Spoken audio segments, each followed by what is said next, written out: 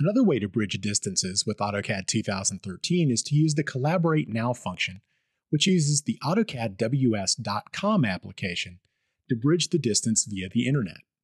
Let's see how it works. So we'll go to Collaborate Now and select it. After you initiate collaboration, the AutoCAD WS website will be pulled up automatically, and the drawing that you're sharing will be loaded in the background, which you can note if you look closely. A Share Files prompt will be pulled up in the foreground so that you can invite the person that you wish to work with you on this file. Simply enter their email address here and say Share. You'll now receive a notification that the email has been sent, and if your file is still loading, you'll get a message something like this. You can simply acknowledge this message, wait for the upload to complete, and while this is occurring, your collaborative partner should have received their email. Let's see how that looks.